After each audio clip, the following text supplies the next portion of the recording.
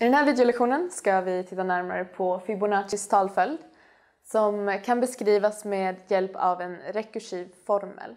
Och det innebär att vi kan beräkna värdet på ett element i talföljden med hjälp av tidigare beräknade element i talföljden. Och definitionen för Fibonaccis talföljd med rekusion är skriven här.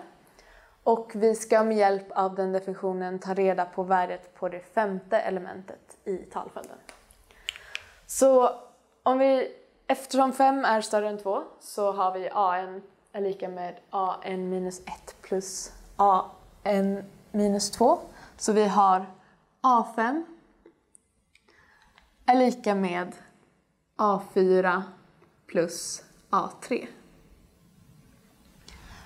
Och vi vet inte värdet på a4, vi vet bara värdet på a1 och a2. Så vi använder den rekursiva formeln igen och får då att a4 är lika med a3 plus a2. Och det här plus a3.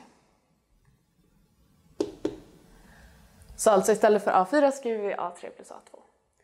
Och då ser vi att vi har 2 a3, så vi kan skriva om det som 2 multiplicerat med a3 plus a2.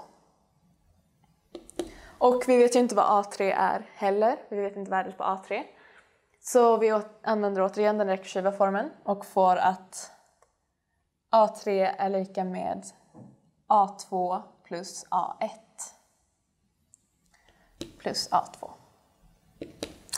Och vi vet värdet på a2, vi vet värdet på a1.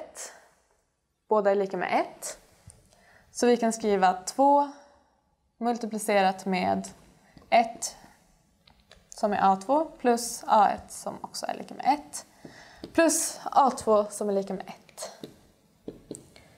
Och vi får 2 multiplicerat med 1 plus 1 är lika med 2, så vi har 4 plus 1 är lika med 5. Alltså är femte elementet i Fibonaccis talföljd har värdet 5.